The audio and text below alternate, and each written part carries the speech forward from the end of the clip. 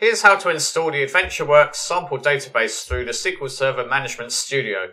So the first thing to do is to visit the link in the description below. Here you can download the backup of the database. There are different versions, so make sure you choose the one appropriate to your version of SQL Server. Here I'm using SQL Server 2019, so I will click on this one.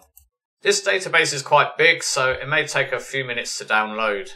Once the backup file has downloaded, right-click on Databases here and click on Restore Database. You need to click on Device and then the three dots here.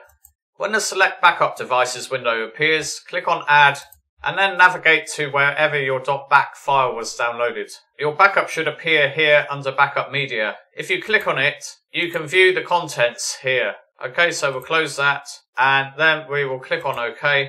So let's click on OK. Hopefully the database has been restored, yes.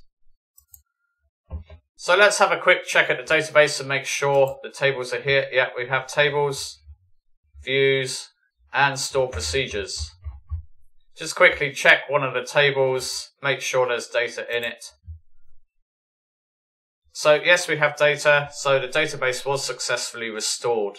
If you're new to SQL and want a more straightforward sample database, I can highly recommend Northwind. Check the link in the description below for a video on how to install the Northwind sample database.